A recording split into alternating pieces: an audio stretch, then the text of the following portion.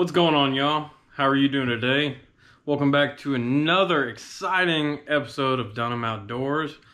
I hope y'all are having a great weekend. It is Saturday afternoon, and I am hungry tonight for some shark.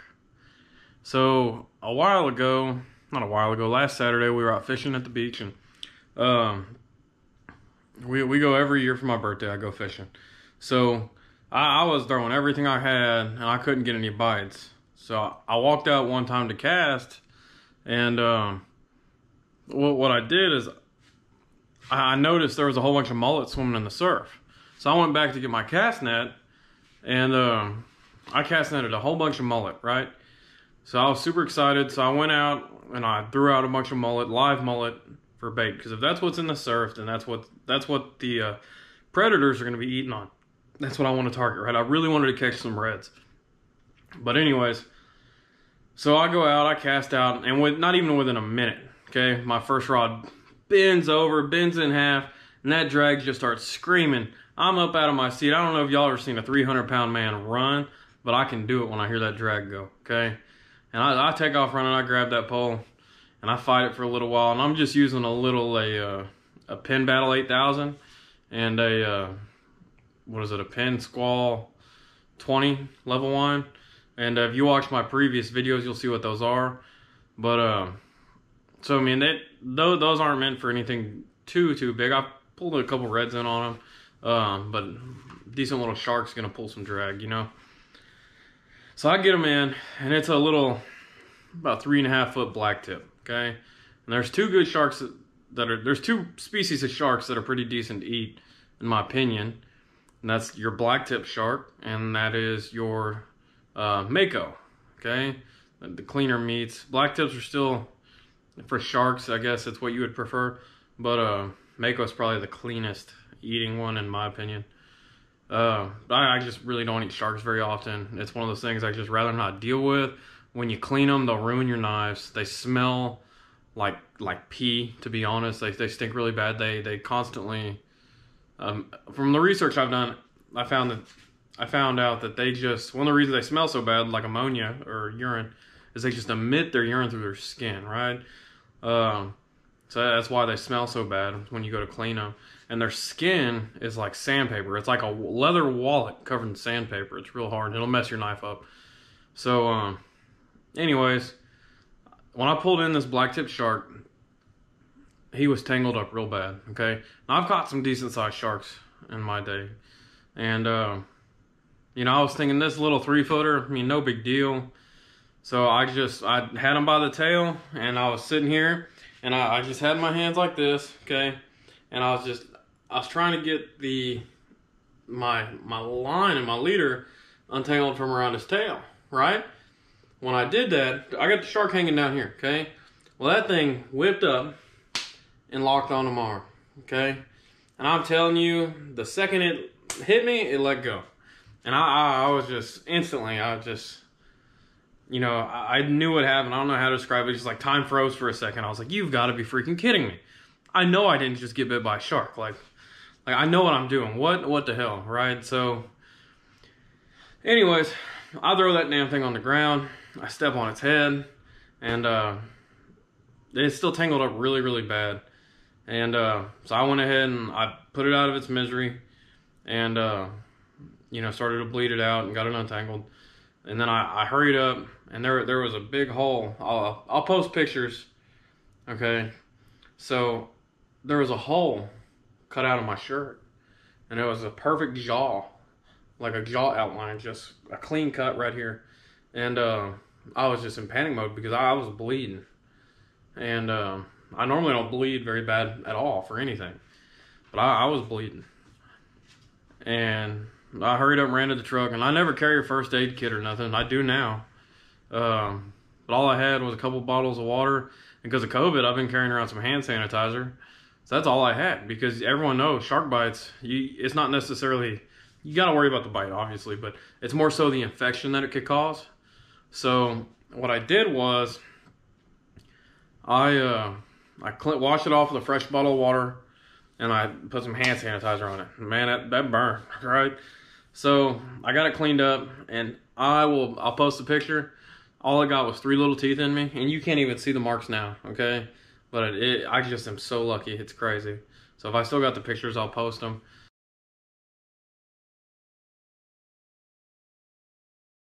I just couldn't believe how lucky I was. But my shirt told a different story. My shirt, you can see the very clear jaw outline of where it bit me.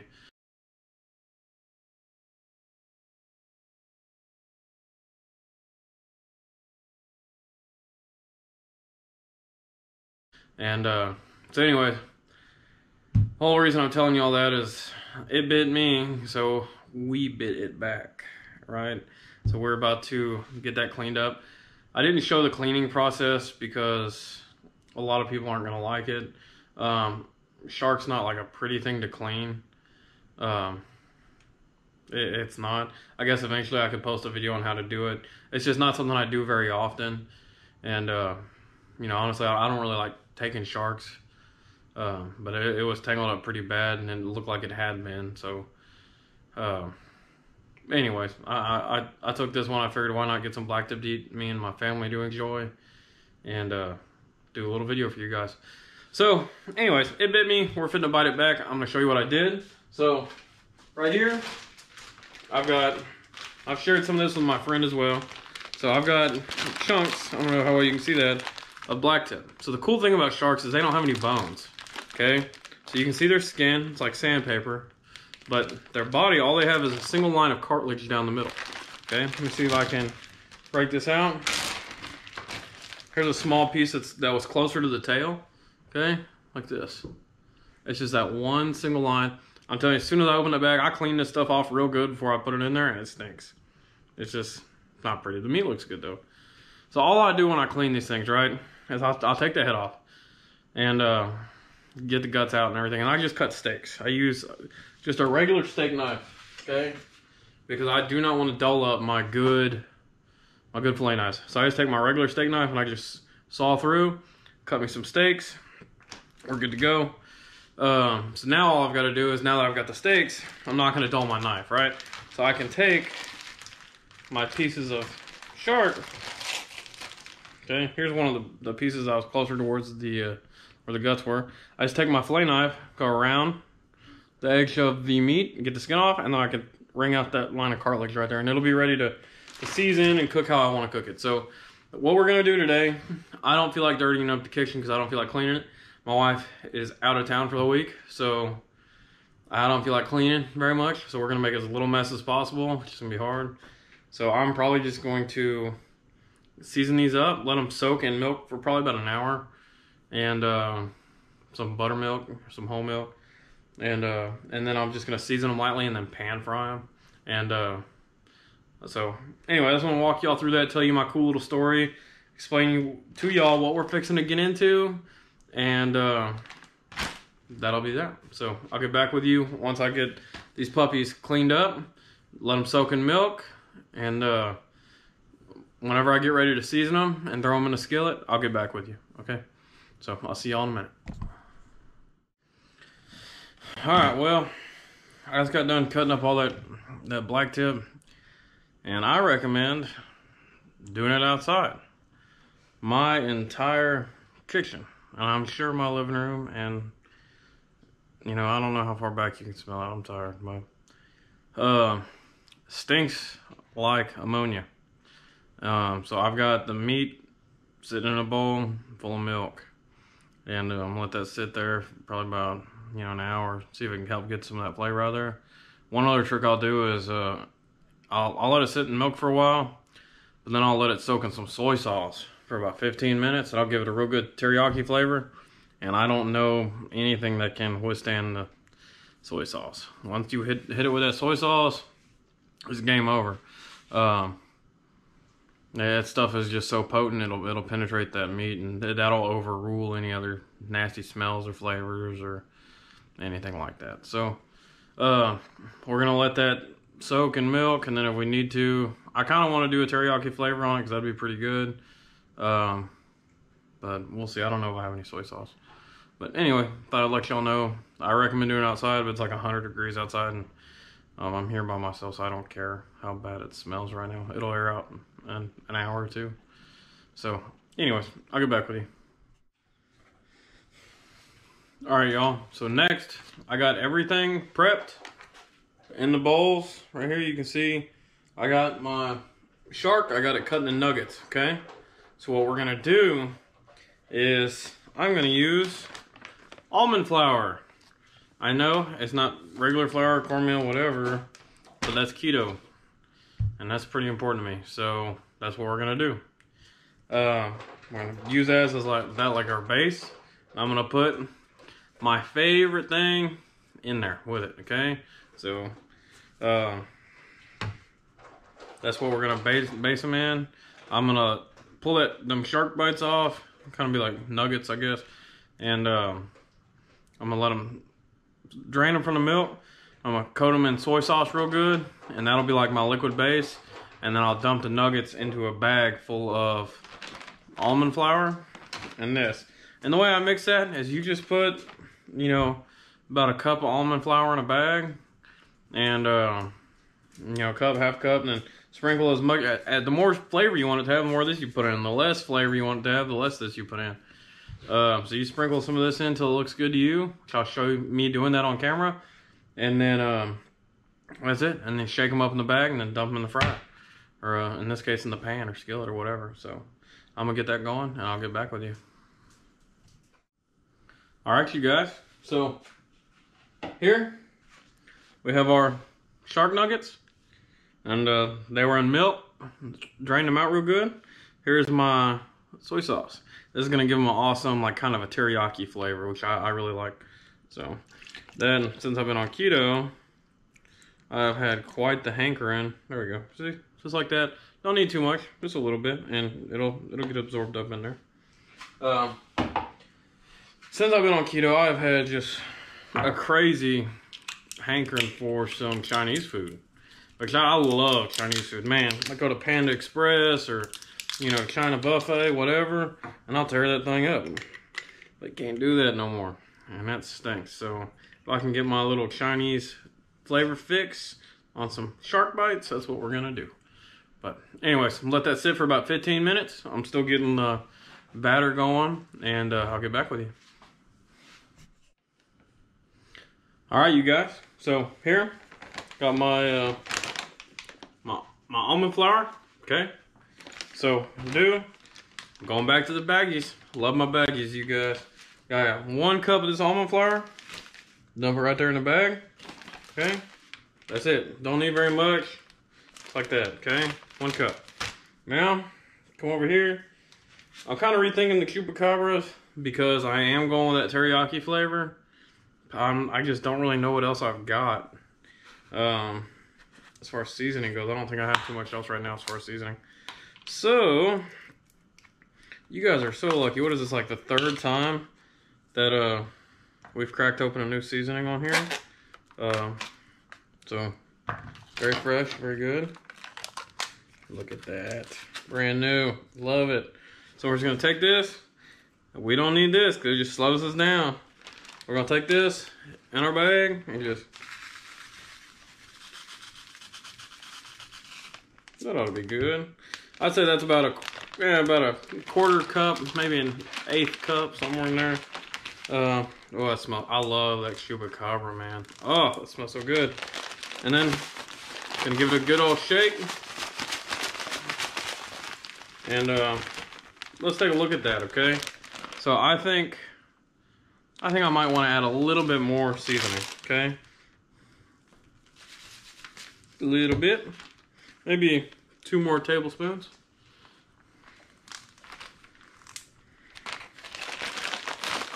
Give her a good shake. And that's it. I like the way that looks a lot. I think that is pretty. See if y'all can get that. Yeah, that's real pretty. That's gonna taste really good. So make this one up for the shark. I got a timer going for 15 minutes in that soy sauce. And then I'm gonna go ahead and get some butter in my pan. Get that preheating, and I'll get back with you when that's ready. All right, so I don't know if y'all remember my technique. So all I did was I strained out the meat, okay? Strained it out, and then I put it in the bag with the seasoning, and that's it. Easy, easy, easy, easy. Such an even coating all around, and no mess. I love my bag. So that's all we're gonna do. I don't know if y'all can hear it, but I got that butter popping. So we're about to start dropping the meat into the butter. That's it. We'll be golden in. All right, y'all. Here we go. Fixing to start dropping the shark bites into the butter. Okay. Here we go. That's good. Oh, that looks good. Be very careful not to burn yourself. This is hot, and I'm probably gonna burn myself. So there we go. We're just gonna cover the pan. We got the butter going nice and slow. Don't want to have it too hot because don't want to burn anything.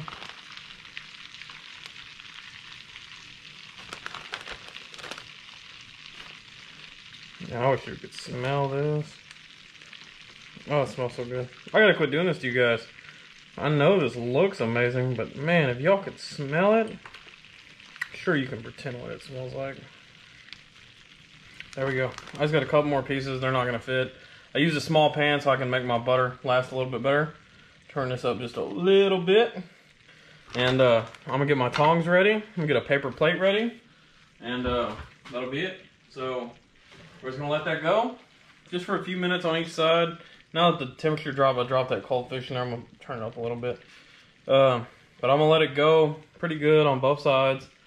And then once I do that, I'll pull it out, set it on here, and let it cool, and then I will tell y'all how great it tastes. So I'll get back with you here in a minute. All right, you guys. So this stuff's actually turned out to be too delicate to flip with my tongs. So we're just gonna do it like this. So all I did was I let her go for about 3 minutes on this side. Now we'll do about 3 minutes on this side. But I hope y'all can see that color. My kitchen. I was complaining a minute ago it smelled like ammonia. That's gone. Okay? Now all it smells like is amazing fried fish. And I am so happy about that. So what I did was I got me a paper plate with some paper napkins, and you're gonna want that to absorb all the grease. So what we're gonna do is I'm gonna let this go for about 3 minutes. We're gonna pull it off and let it cool, and I'll get back with you. Thank you. All right, shark is done. Man, let me tell you. Let me see if I can see what I'm doing here. It turned out pretty good, right? That looks pretty good. So, little taste test. You can see what it looks like. Okay. Man, that's good. A little teeny tiny teriyaki flavor, but not a lot, not overpowering. Look how white that meat is. It is just so good. It's hard to describe the taste. Doesn't have any kind of a fishy smell to it. You smell a slight like teriyaki flavor, but there's no fishy taste to it. It's almost like a really soft teriyaki chicken, basically. Really excellent, really great.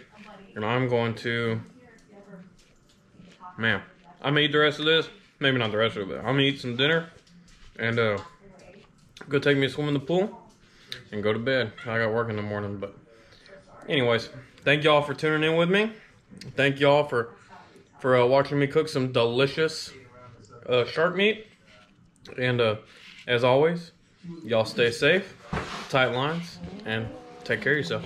I'll see you next time.